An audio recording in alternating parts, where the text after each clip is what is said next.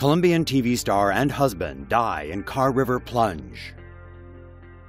A Colombian soap opera star and her husband died on Tuesday in a tragic car accident. Adriana Campos and her husband Carlos Rincon were driving along a country road close to the city of Medellin early Tuesday when reports say Rincon lost control of the vehicle. Their black Audi crashed through some trees and down an embankment before coming to rest in the Cauca River. The bodies were recovered after being found by local residents. The couple leave behind a 1-year-old son. Like this video? Don't forget to subscribe and follow us on Facebook, Google+, and Twitter.